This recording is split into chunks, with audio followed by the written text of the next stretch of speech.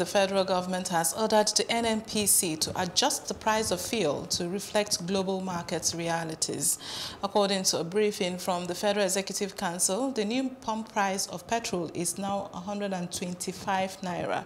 The president ordered that the adjustment takes effect immediately.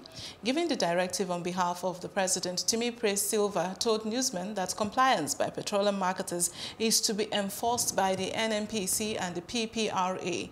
Silva, the Minister of State for Petroleum Resources, noted that the price slash will affect all products, adding that their prices are also to be set by the PPRA and the NNPC. According to the minister, it is believed that this measure will have a salutary effect on the economy, provide relief to Nigerians, and will provide a framework for the sustainable supply of PMS to Nigeria. Joining us live via a phone is oil marketer Okoli. Good morning.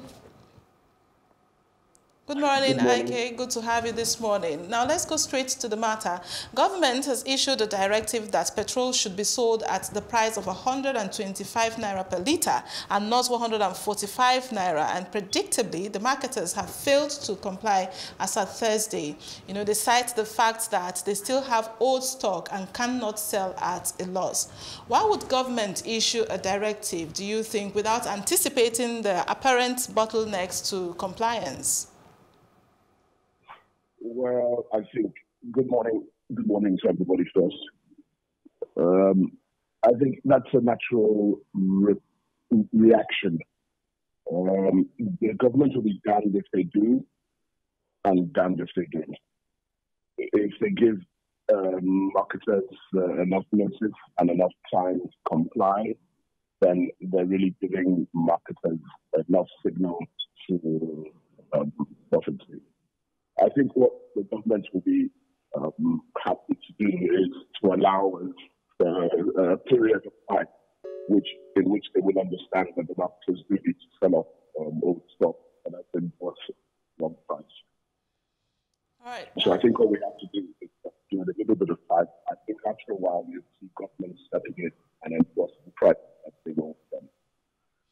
We apologize for the quality of the line there, but if you can still hear me, even with the expected new stock, help the average viewer appreciate why the marketers should be willing, actually, to comply with selling even the new stock at a lower price.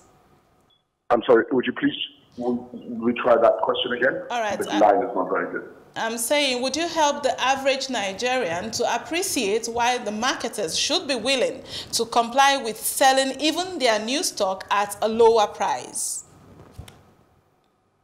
Well, I'm not sure I heard the question very well, but it's only fair that we allow marketers who have used real money, probably borrowed, should be allowed to make that money back, pay the banks back. And when we do see the first marketers who have taken up stock, indeed, at the real low price from NNPC, then we expect those ones to sell at the expected price. We can't expect somebody who bought petrol at 10 to expect them to sell it at 2. All right, thank you, Okoli. We apologize for the quality of that line there. We'll take a quick break and be back in a moment. Please stay with us.